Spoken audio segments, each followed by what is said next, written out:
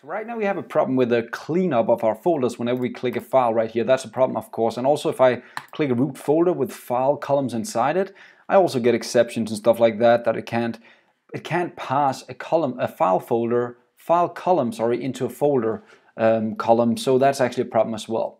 Let's try and jump into the code and fix this. What we want to do is we want to do this. We want to clean out the folders, but we always want to do it. We want to do it no matter if we're adding a file or if we're adding a folder. So what we're going to try and do is we're going to add a new one called rebuildFolders, like this. That's just going to be the name of my function. Now when I'm actually creating this guy, I want to pass in a unique identifier of the new file or folder that I'm going to add right here. So I'm just going to add a new identifier right here. There we go, unique ID.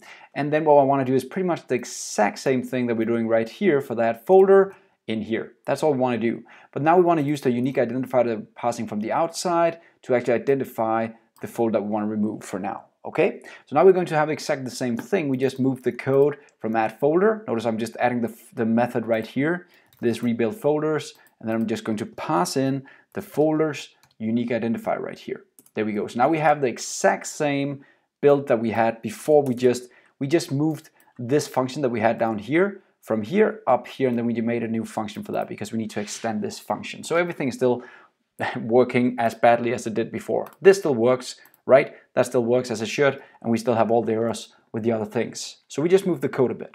What we need to do is we need to clean up this every time we click and we get a new identifier right here. We want to do something specifically. Now what do we actually want to do? Let's try and have a look.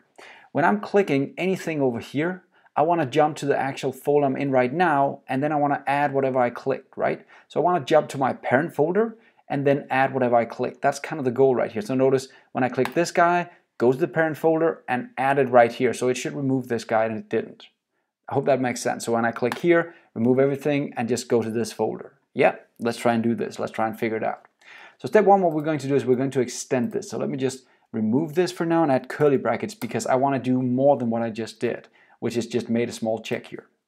Since we got an error, I want to also do an if statement right here that just checks that what I'm getting in here is actually a folder column. Now I can do that with this simple check right here. I can just say if the column as a folder column has a main, that means that it's not a file column, it's actually a folder column. And that's just a pretty okay way to make a validation if this is a specific type. So I'm just validating that this actually has, like we look right here in the folder column right here, it should have the main in here to call itself a folder column, right? If I wanted to check for the file, I could check if there was a file in there instead, then I would know it was a file column. So now what we can do is pretty much just go in here and actually cast this guy, just like we're doing down here. We can say const folder column, which is going to be the column we're going to cast into. And then we can say this just like this, column as folder column, right? So now we know that this guy is actually a folder column now, and he has a main in there. So we won't get the exception again that it couldn't find the main function, right? Now what's the next step? Well, the next step is we need to run over and figure out if this unique ID is available inside the current column. So notice this loop right here runs over all the columns. So if this guy, the unique ID, is inside the subfolders of this column, that means that we found the column that we want to go back to. Let's try it out. So we're going to say folder column dot main dot subfolders. Then we have all the subfolders, right? And again, just to be safe, we're going to make an if statement here just to make sure that there are actually subfolders available. If there are subfolders available, then I want to try and find a specific folder in that subfolder. So we'll use the find function right here. So I can pretty much just say I'm going to get a list of folders back here. And for each folder, I want to make a test. I want to say if the folder's unique identifier equals the unique identifier I found up here, right? So if this is the case, then I know I found my folder. And then I can kind of just set this locally right here and say folder found, right? So if we have a folder here, meaning that if there's a folder, I just want to return true. So if I found the folder I'm looking for right here, I'll just return true right here. Pretty much just a way for me to kind of say, if I actually have the folder now, if the folder is found, then I want to return true, right? So that's all I had to do. Now I know that if I run through the columns right now, and I found in the subfolders this unique identifier, I know I found the folder that I'm going to add's parent. And then I can return to that index right here. So let's just try and run this and see what happens. This should be the first step. So I'm adding this guy, and notice, boop, the parent folder went away. That's wrong. That's not what I wanted, right? Let's just jump back to albums and let's actually go back here. The problem is, of course, that what I'm getting back now is actually the parent folder. But I want to remove not the parent folder, but the parent folder +1 in index. So now I'm saying I don't want to remove the actual parent folder. I just want to go to the parent folder and everything after that should be removed. So I need the +1 in there. Let's try this again. Now it works, right? Now we're back to the solution we had before. But now we're actually just cleaning up and going back to the parent folder of this guy and cleaning up everything from that point.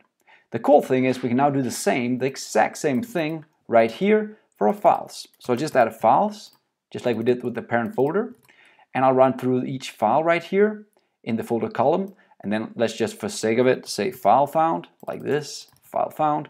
And now we have a file available right here instead of a folder. So I'm just renaming these guys. I could just keep the naming. But if I actually find a file now inside the files list, that means that I found the parent folder again. And I can just, again, go back to that level. That should be all we had to do.